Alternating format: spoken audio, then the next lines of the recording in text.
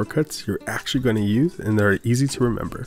Here's the ones I use. For Mac, it's going to be Command, Option, and any number 0 through 9. For Windows, it's going to be Control, Shift, and any number 0 through 9. You can go ahead and try that for yourself. I'm going to show you right here, right now, how that looks. So let's start with the number 1 and we'll end with the number 0. So Command, Option for Mac is going to do a heading 1. Command Option 2 will be heading 2. Number 3, heading 3. Number 4 will be a checklist. Number 5 will be a bulleted list. Number 6 will be a numbered list. Number 7 will be a toggled list where you can hide things just like that. Number 8 is going to give us code for you coders out there.